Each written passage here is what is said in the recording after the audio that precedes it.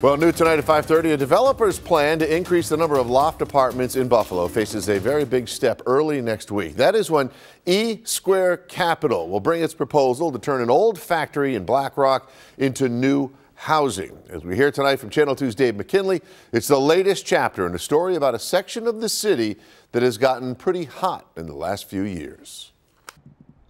He's done the Washington Street building downtown, the former YMCA on North Street, and now Aaron Epstein has set his sights on this, a sprawling former factory which more than a century ago made car radiators, which he plans to convert into 80 loft apartments. Does this represent your biggest project?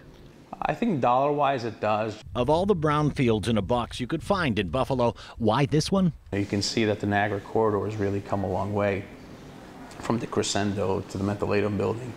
And even on Tonawanda Street across the street where they're redeveloping the old train station, this seemed like a great, progression northbound. What's the biggest challenge for you with this? Challenge so far, is really the condition of the building. In a word or three, it's a mess. If you stand on Tonawanda Street and you look up at the four-story building, there's no more roof, so the roof's gone. Sorry, the northernmost part of the building collapsed completely and has to be rebuilt. She needs a lot of TLC.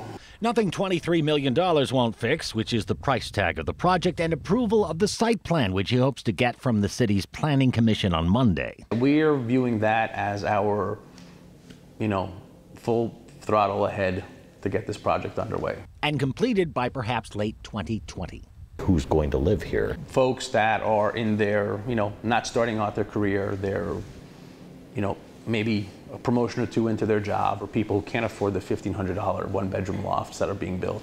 So our goal is really to come out with, a $1,000 one-bedroom, one bath, and maybe a $1,300 two-bedroom unit. And what might make this old place stand out from all the other trendy lofts going up around town? Well, you might say it does have some access to waterfront. Skidjackwood Creek here hugs the property. Maybe we do buy some kayaks and just keep them in the mini storage and have tenants sign them out.